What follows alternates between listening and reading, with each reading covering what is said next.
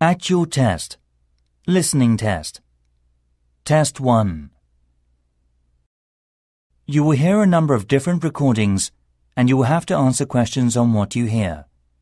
There will be a time for you to read the instructions and questions and you will have a chance to check your work. All the recordings will be played once only. The test is in 4 sections. Write your answers in the listening question booklet.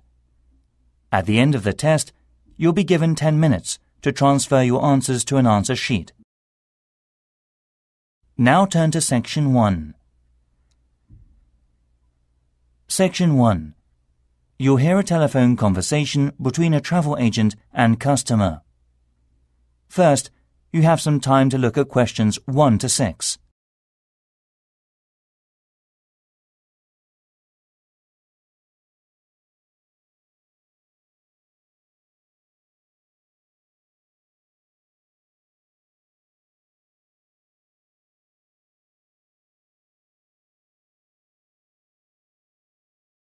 You'll see there is an example which is done for you. On this occasion only, the conversation relating to this will be played first. Hello, this is the National Express Transport Information Service Centre at London Heathrow Airport. May I help you? Hi, good afternoon. I'm calling from New York. I'm flying to Heathrow Airport on Friday and I need to get to a town called Bath. Could you tell me how I can get there? Destination is called Bath, so Bath has been written on the form. Now we shall begin. You should answer the questions as you listen, because you will not hear the recording a second time. Listen carefully and answer the questions 1 to 6. Hello, this is the National Express Transport Information Service Centre at London Heathrow Airport. May I help you? Hi, good afternoon. I'm calling from New York. I'm flying to Heathrow Airport on Friday and I need to get to a town called Bath. Could you tell me how I can get there? Bath, right? Let me see. I think that's about 115 miles west of here. So it'll take about 1.5 hours by train. Wow, it's quite a long way, isn't it? Yes, I'm afraid so. Right. Well, I don't really want to take a coach, I suppose. Can you give me some more information about the discount ticket prices that are available at the moment? OK, how about an express coach shuttle service to Bath? It's faster than an ordinary coach and the ticket price is not that expensive. Can you tell me how much that would cost? Certainly. Let's see, it would be £30 one way or £40.50 in return. Great, that's not too bad. It goes directly from the airport here to Bath and it's pretty fast. But you have to bear in mind that there is only 3 departures a day, such as 9 a.m, 2 p.m. and 6 p.m, so it depends what time the flight arrives. Oh, I see. We'll get there at 12:30 p.m. That's not too bad. The second bus leaves at 2 p.m, so you would have quite a wait. I'm just wondering, is there any minicab service there? I mean a door-to-door service, because I will bring a lot of packages. OK, I'll just contact the London cab office for you now. Do you know how much it will be? Just a moment, let me check. It's £85 for single fee normally. So that's about twice the price of the express coach shuttle services. Oh, that doesn't sound too bad. I will go for that then. Where will you stay there? Hotel or B&B? I'll be at Victoria Smith Hotel. Is it possible to make a reservation for that now? Sure. Before you hear the rest of the conversation, you have some time to look at the questions 7 to 10.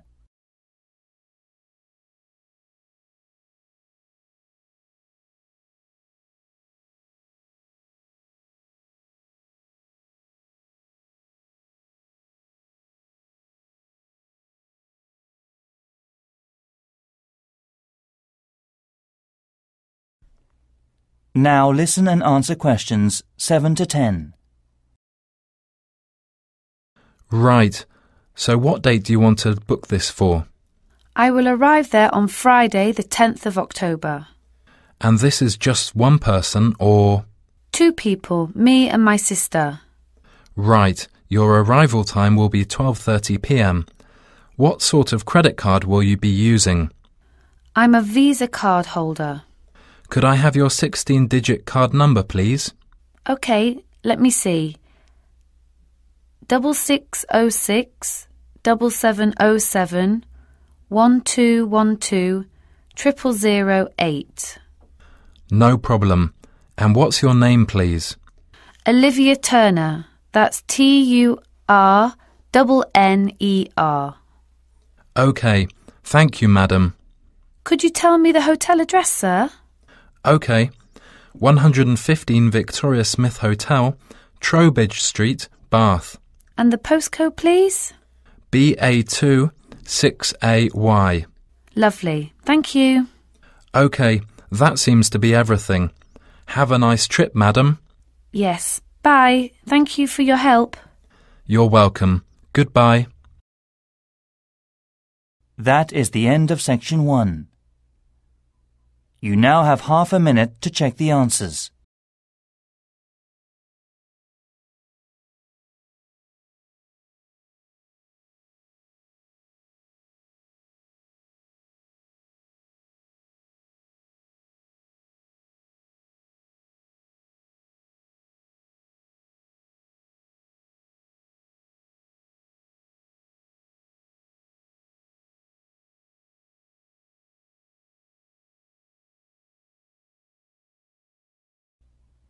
Now turn to Section 2. Section 2. You'll hear a tourism program, Mountain Cycling Viking, celebrating an anniversary of the company. First, you have some time to look at questions 11 to 16.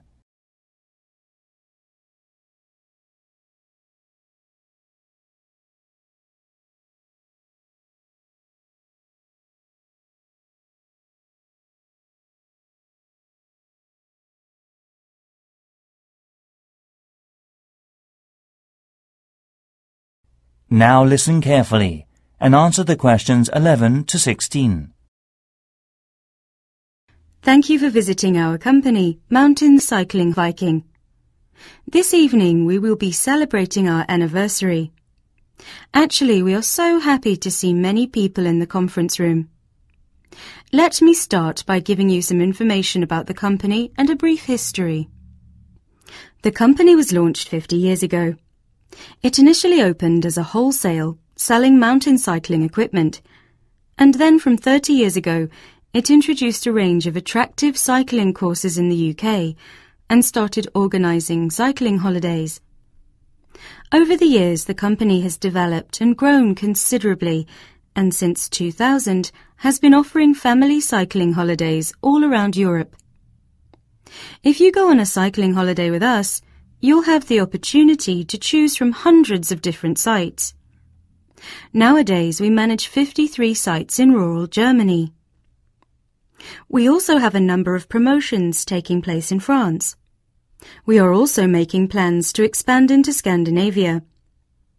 All of our sites have been upgraded, and we plan to launch more each year. We are so proud to offer spectacular sites and facilities for the whole family to enjoy. Also, parents who want to enjoy a holiday with their young children need not worry about keeping them occupied during the day, as we have a lot of bicycles and equipment available for children under 8. Our kids program is organised and run by our well-qualified and professional staff and coaches. Each day the kids start with a short warm-up course and cooling down course that is no more than 5 kilometres in a rural area not far from the central city. This program includes an emergency first aid course and some bicycle repairs training. In the evening, there are different events to enjoy by the campfire, such as singing or dancing with refreshments. We have a no-noise rule after 10 p.m. So all children's events normally finish at 9 p.m. Security guards patrol the campsites from 10 p.m. until 7 a.m. the next morning. The Mountain Cycling Viking also deeply wants all customers to register as members. If you haven't joined the company's membership scheme yet, when you apply, you can get a 20% discount on all charges, including the insurance fee. Also, you'll receive the company's monthly newsletter and promotional leaflets. There are many advantages to choosing Mountain Cycling Viking and to recommending it to your friends and relatives. As a regular customer, you'll be kept informed of special events for the holiday season, and the friends who you recommend can get a 15% discount on things such as luxury camping facilities. In return, we'll offer you a souvenir. Before you hear the rest of the program, you have some time to look at the questions 17 to 20.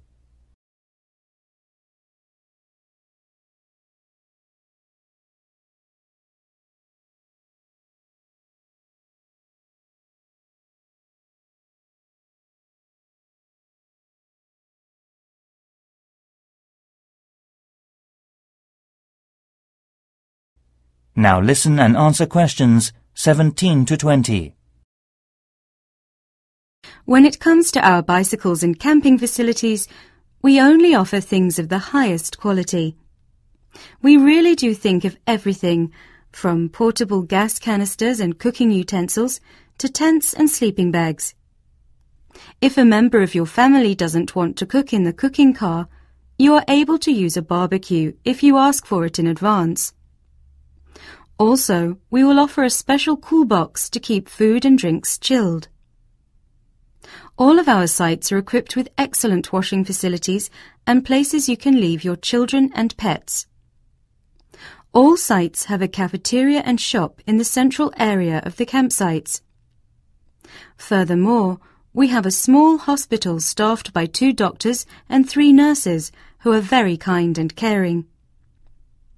During the holiday, your guide will take anyone who is interested on a bushwalk through the mountain or teach an aerobics class free of charge. And now, allow me to introduce our president, Mr. David Gear. That is the end of section 2. You now have half a minute to check the answers.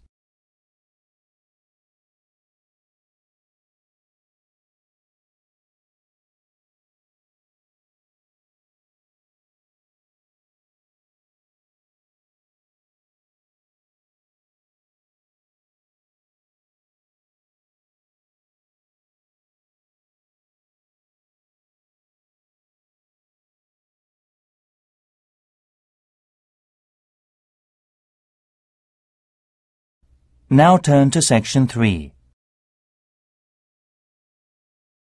Section 3.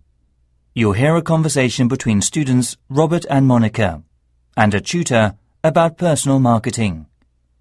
First, you have some time to look at questions 21 to 23.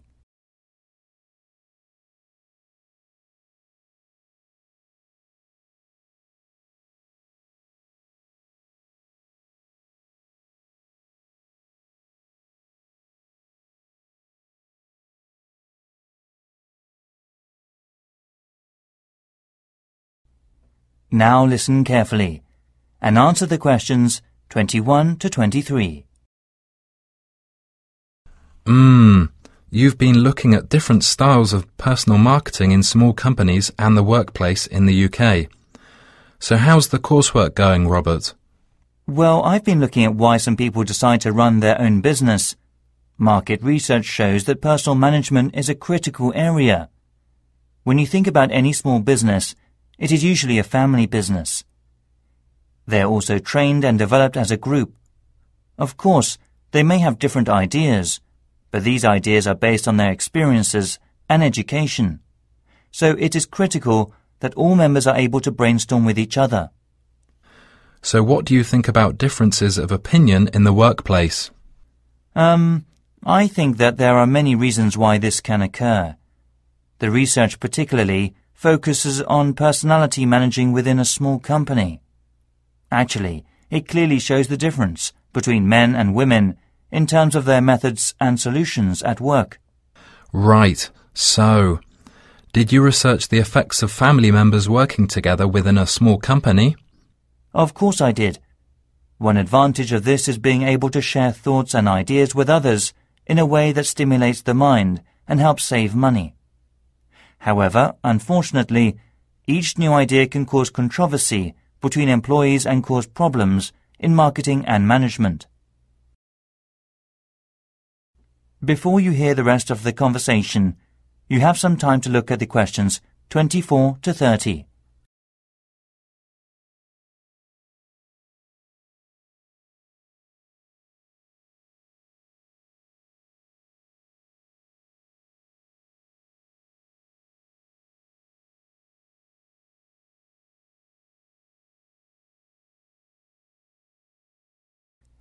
Now listen and answer questions 24 to 30. I agree, Robert. Now 2 more things we need to talk about are personal talent and managing it effectively. So, Monica, did you have a perception of different talents among employees? And how do you think it is efficient for employers to work? In my case, teamwork is emphasised in the workplace, so the personal skills of employees can often be overlooked. The thing that employers should be targeting is an acceptance of other views and filter responsibility appropriately. That's right, Monica. However, unfortunately, many top managers think it is too difficult to make a unit when all employees' ideas are put together. I see. That should be the case, but I think one of the hardest tasks for employers is considering the wants and needs of each employee, such as finding ways of cooperating, compromising, and sometimes persuading the employees when they don't accept the target. So it requires creative and broad thinking with other people. So what kind of people do you think are best for these companies? Well, the best solution starts from when the companies are looking for new staff. Of course, the responsibility of the human resource department should be to choose the best staff. Also, they have to learn and research personal management and psychological tests with confirmation of qualifications. It's so essential for them. So, how about if the best team members are overestimated? No, they're not overestimated. You just need to learn steadily if you're working in an organisation. Right, so, how should managers cope with this situation? It's a carrot and stick. If all employees are following the rules and policies of the company, a manager may give them an incentive in order to save time and costs. Also, the incentive can be either a working condition they want to change or money. Great. It's your turn, Robert. How important is it for a manager to be a good performer? Managing CEO means not only sharing all employees' thoughts, but also understanding the culture of the organisation. Actually, there needs to be a balance between creative minds and personal decisions during working time. Exactly. Well done, Robert. Thank you, sir. Clearly, sometimes it is hard for the managing CEO to control the system. For instance, they should manage the changes in the workplace caused by crisis or loss with caution. Right. Sometimes certain situations cause problems for the future management of the company. Do you follow me, Robert? Yes, I do. Actually, I have one more thing to say about high stress levels in the workplace. It takes time for a balance to be found between employers and employees. That's a very interesting idea. So, let's move on and talk about the marketing mix. That is the end of section 3. You now have half a minute to check the answers.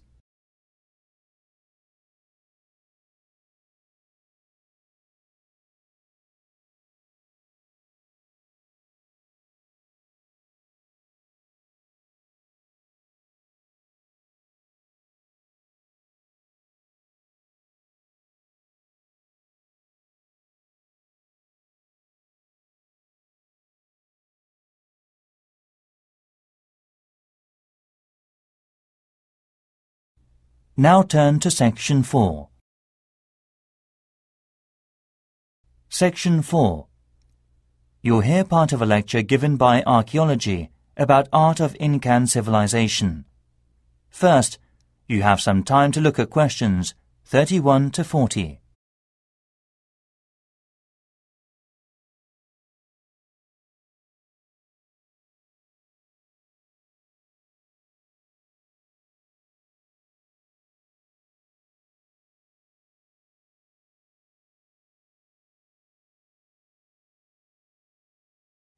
Now listen carefully and answer the questions 31 to 40.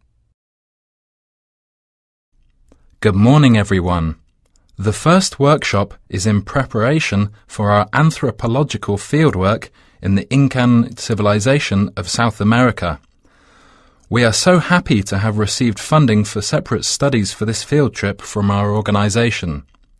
So I shall expect over 90% attendance from you.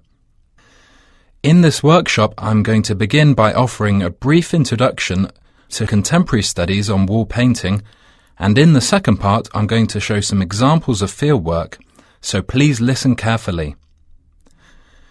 I'm going to focus on interpretations of wall painting art in Peru.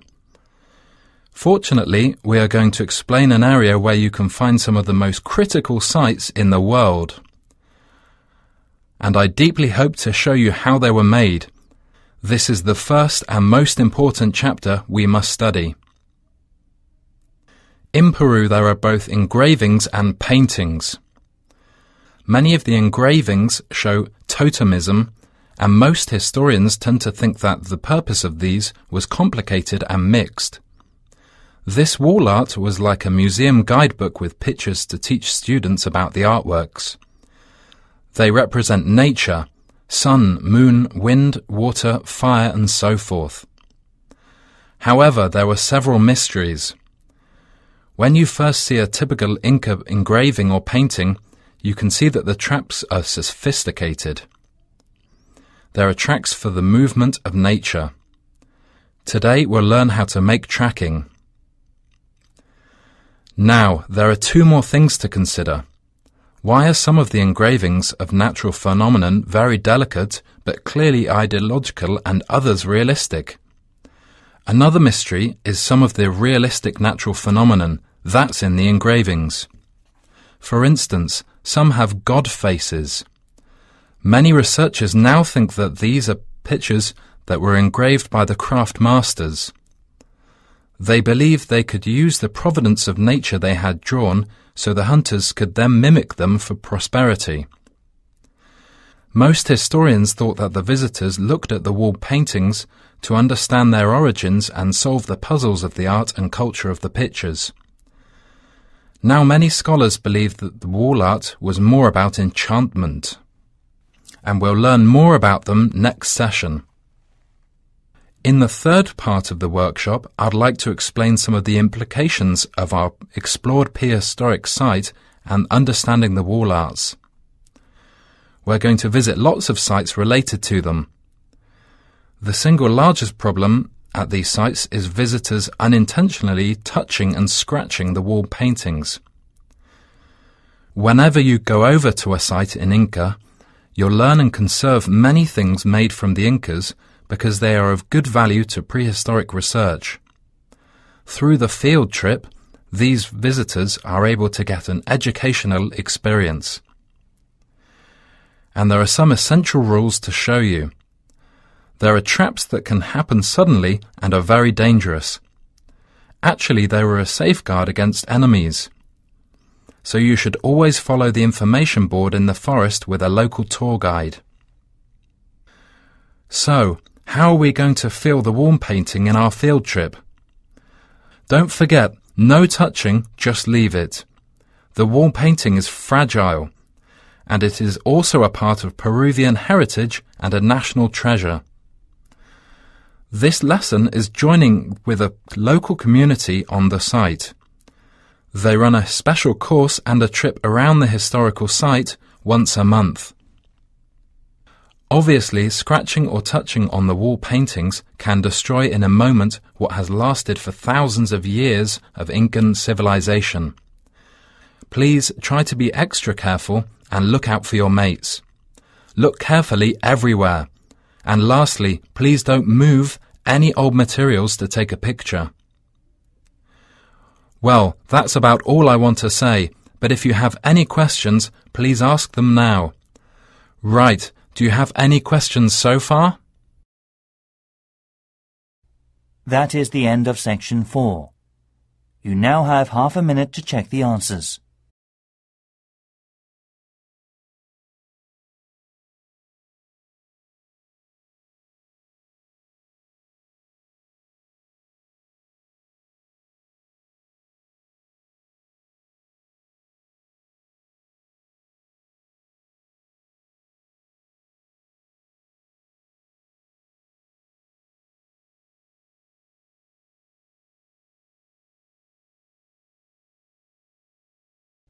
That is the end of the listening test.